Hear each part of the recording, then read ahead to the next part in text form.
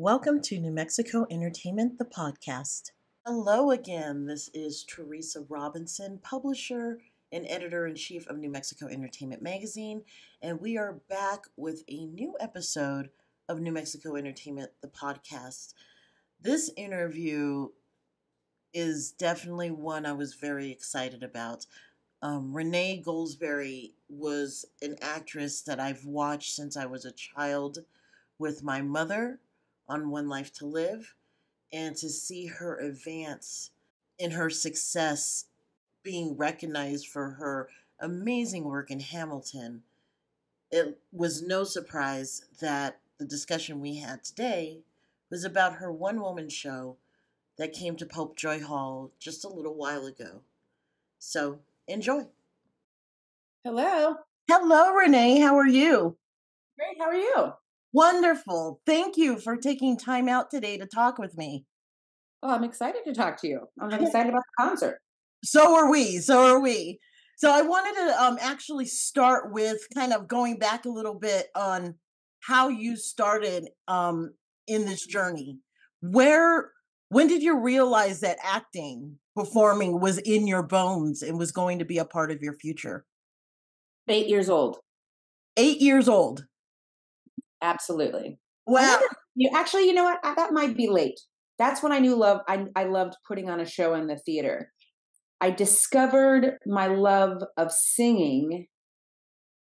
Well, I guess like every child in the world, when I started, as soon as I could, I think every kid loves singing and wants to, and thinks they're going to grow up doing it professionally. But I had a cousin who used to have me sing her favorite songs for her all the time because there was no Spotify. And so she used to always say, Renee, sing Always and Forever, and anytime she wanted to hear it, because otherwise she just had to wait for the radio to play it. Yep. And I have a very talented family. I have, they're all extremely intelligent and powerful and smart. They have many, successes in their lives. And this was the one thing that I could do that was special. And it meant a lot to me, and it still does. It's interesting. It's a real generational thing in our household when it comes to your career, in the sense that I watched you on One Life to Live with my mother. And wonderful! Yeah, that's the first time I saw you. And then when you were on Ally McBeal, I was like, "Oh my God, that's Evangeline!" I was like so excited. I knew you, watching you from One Life to Live, going to Ally McBeal, and then my daughter, when we experienced Rent and she got to see it. Oh, wonderful. She saw you. And I was like, it's so funny what's ingrained when you see somebody for the first time. And I just kept thinking, I knew you sang. I knew you sang. That was not a surprise. There was something when I saw it on Broadway that I was like, wow, she can do that too. So seeing you as thank you. Yeah, seeing you as Mimi in Rent, and then of course Hamilton, that was amazing. So it's a generational thing in our household when it comes to you and performance. Has there been a challenge in making the switch from television to film to Broadway? Have you ever found a challenge in switching it up? Not really. I think there's a challenge in getting a job always. Getting any job anywhere is always challenging, but to the transfer of skills to do this thing that you love in the different mediums, it has not been a challenge for me. It's it's truly just the getting to work in these wonderful projects. That's the miracle of it. But like my husband and I were joking the other day about. I know what happened. DMC from Run DMC came to my daughter's school. Oh, wow. To speak. And anyway, and it just reminded me of what you're saying. Like my daughter has an experience with him as a person that speaks at schools and inspired them. But mine, it was like falling in love with this rap song. Like it's like that. And that's the way it is, like a million years ago when I was her age. And so he had signed a little thing for me and he wrote that that's the way it is. And I was like, oh my God, Alexis, that's my husband's name. I was like, he doesn't know, but I learned how to rap. I learned how to rap with that song, and here I am, so many years later rapping on Hamilton. You know, I Oh, was just kind of talking about how, didn't we all grow up with, I said, didn't we all grow up rapping with these songs on the radio? It wasn't really a big deal to be a rapper on Broadway because, I hadn't done it professionally, but I grew up with this music. And he said, you think it's not a big deal, you know, because you'd be doing it anyway. is that, Yeah.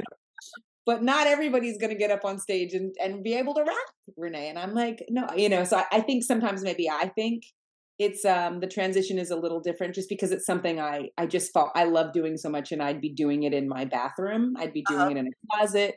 I would be doing it in the car. I'd be making my kids watch me. I'd be doing it wherever they would have me. And so I get to come to Albuquerque, wherever I get to do this thing, I show up and I do it with so much joy, and it really is as big of a blessing, maybe bigger of a blessing for me than it is perhaps for anyone watching me. Well, the idea of this show, I mean, it's no surprise you have the material to create a show of this caliber, but I was just wondering where the inspiration came from to create your one woman show. I just got the invitation. That's where it came from. I had, well, actually, Leslie Odom Jr. had left Hamilton before me, and he was doing an amazing job carving out this territory of, recording music and doing concerts all over the country. And I had gotten invited. I was invited to, I think, somewhere in St. Louis, or I can't remember, Indianapolis. I was invited somewhere to do a cabaret or a concert, and it was a small set with just me and a piano player, and it was so hard. It took so much energy to pull it off. I mean, I loved it doing it, and it was hard to put together. And he looked at me and he was like, "Why don't you just start working with my management and and do it in a bigger way?" And we started getting invitations to come to the beautiful, this is Pope Joy theaters of this country, right?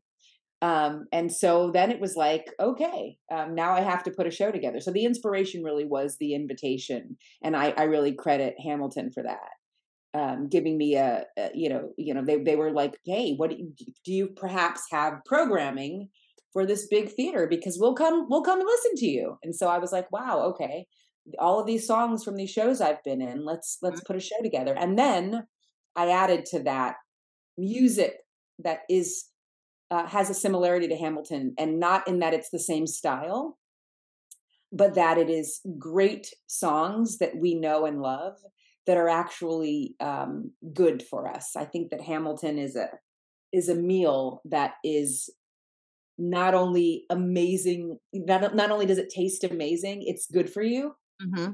And I feel that there's a lot of songs like that That's across our many genres of music, pop songs, rock songs, country songs, folk songs, jazz songs, classic songs. There's so many types of music that have those little nuggets of gold there. And so we've picked out one from every genre, and we play them, and it turns into a fantastic hour and a half. wonderful. Well, what would you want audiences to feel when they walk out of that theater after seeing the show?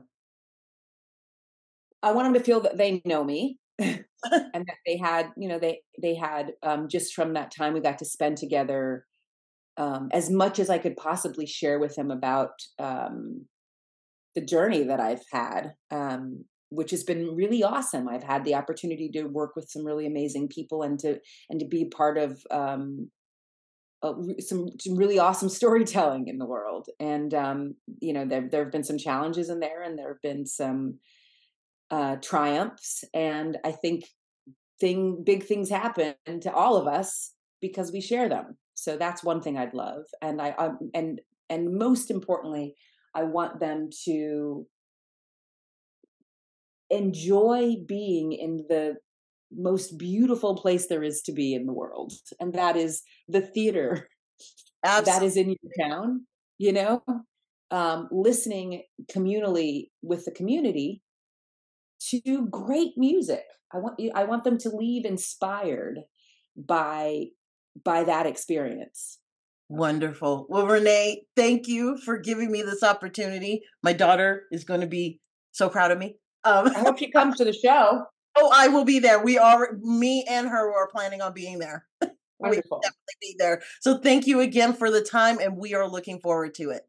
Well, thank you. Lovely to talk to you, and I'll see you in a couple days. All righty. Thank you. Bye. Bye.